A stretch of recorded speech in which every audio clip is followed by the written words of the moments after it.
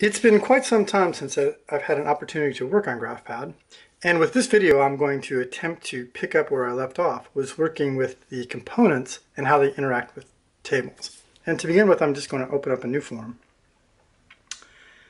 And I'm going to add a couple of tables to it, both a legend, and this would be the legend, we'll put this in the upper corner here, and then also a summary table, which will capture the costs, etc.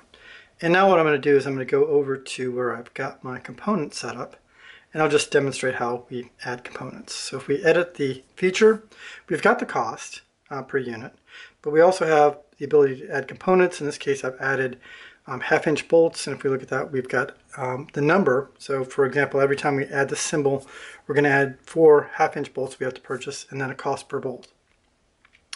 So now if we look at adding this to the drawing, and we have to go back over and select electrical symbols. We add an electrical symbol. In the legend, what we're going to see is what that symbol represents. So it's a special purpose floor. It's in addition to the one lamp, we've also got 4 bolts and 8 washers. And those values have been added to our summary table. And now as we add additional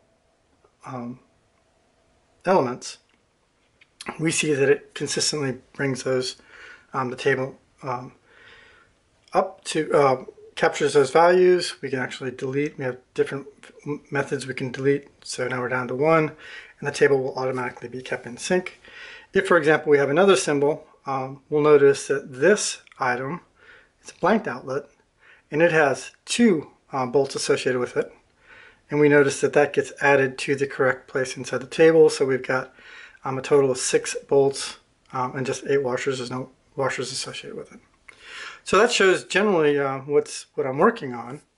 Now, what I'd like to do is if we go and we look at, for example, some sort of an area calculation, the next phase would be able to add that same component capability to our areas. And so if I go to patterns and I select a pattern, right, and hit fill, currently I'm just adding the square footage and multiplying by unit cost.